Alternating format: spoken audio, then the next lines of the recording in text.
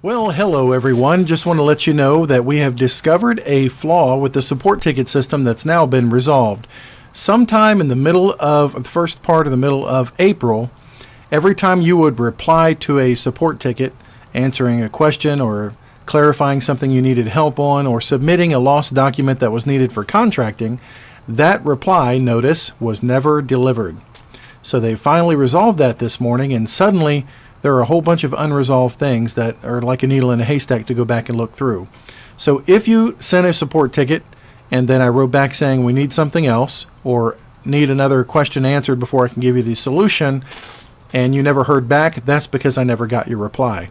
So if you want to open that email and reply to it again, suddenly it'll come to the top and the notices will come through. So if you did not get a reply to your reply, you can reply yet again. Just want to remind you, next week, well, a couple weeks from now, actually, it's going to be on the 20th of May. I'll be in Columbia, Missouri at the Senior Summit. More details are about that on the Medicare, on the webinars replay page, talking about the summit coming up. That's a free event in Columbia, Missouri. Lots of insurance companies will be there, and I'll be speaking and showing the demonstration on how we do Medicare supplement sales through the phone and through the internet, using the screen sharing method, the trust credibility piece, and all that kind of good stuff with a live demonstration. So join us if you're anywhere in that part of the country. Again, the event is free. Hotel room, though, the space is going pretty fast.